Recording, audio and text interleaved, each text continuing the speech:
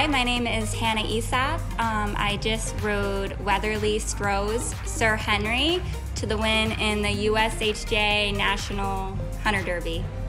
He's a very young horse. Actually, this is his first National Derby.